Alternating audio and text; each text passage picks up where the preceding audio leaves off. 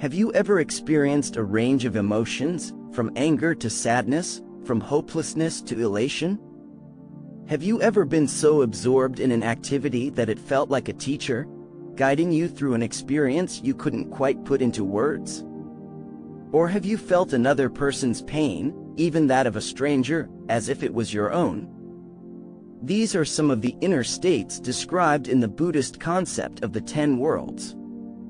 Even when we're feeling good, something can quickly knock us out of that positive state, while something else can lift us out of a negative one. The 10 worlds represent 10 different conditions of life that everyone possesses and experiences from moment to moment.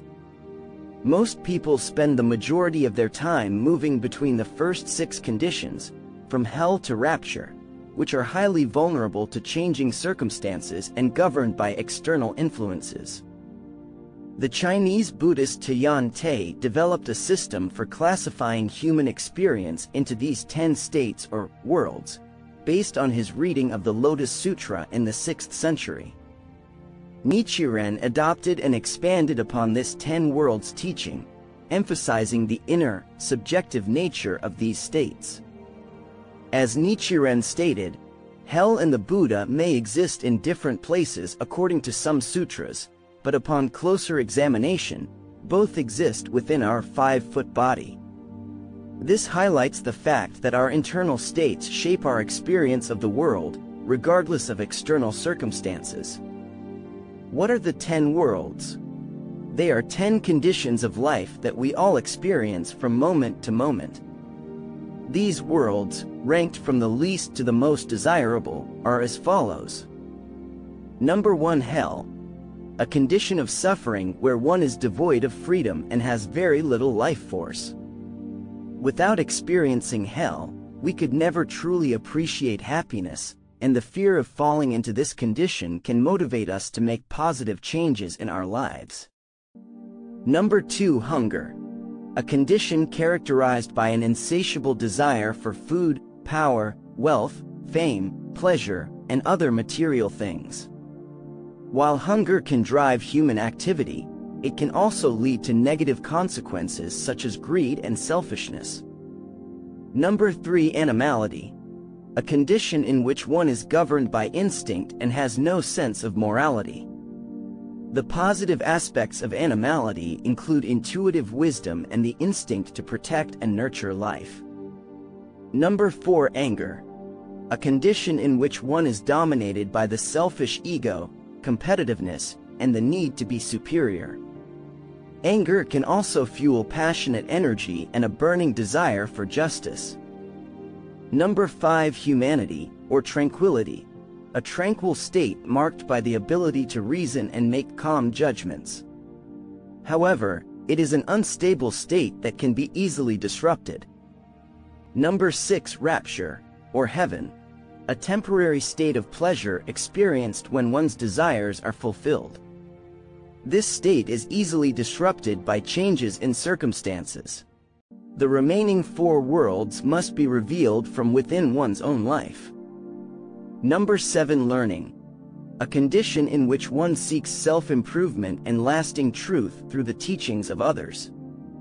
Number 8, realization, or absorption.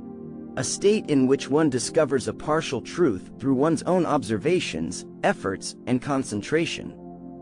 People in these states can become arrogant and self-centered. Number 9, bodhisattva. A condition in which one aspires not only for personal enlightenment but also devotes oneself to relieving the suffering of others through compassionate and altruistic actions.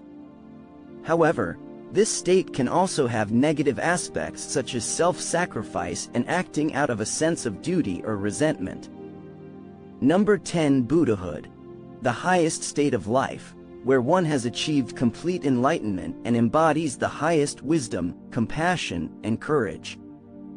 Buddhahood is considered to be the ultimate state of the 10 worlds, a state of pure and indestructible happiness that is not influenced by one's circumstances. It is a state of absolute freedom, marked by limitless wisdom, courage, compassion, and life force.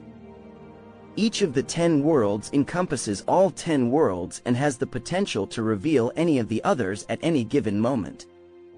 Therefore, we can reveal our Buddhahood from the very first moment we start chanting.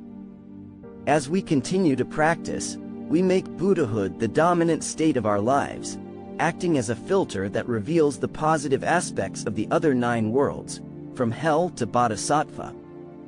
Throughout the day, we experience different states in response to our environment. However, each of us has one or more worlds that our activities usually center on, and to which we revert when external stimuli subside. This is called one's basic life tendency, established by prior actions. The purpose of Buddhist practice is to elevate this basic life tendency and ultimately establish Buddhahood as our fundamental state. Establishing Buddhahood as our basic life tendency does not mean that we rid ourselves of the other 9 worlds. All of these states are necessary and integral aspects of life. Without experiencing the sufferings of hell, we could not feel genuine compassion for others. Without the instinctive desires represented by hunger and animality, we would forget to eat, sleep and reproduce, and soon become extinct. Even after establishing Buddhahood as our fundamental life tendency, we will still experience the joys and sorrows of the other 9 worlds. However, these worlds will not control us, and we will not define ourselves in terms of them.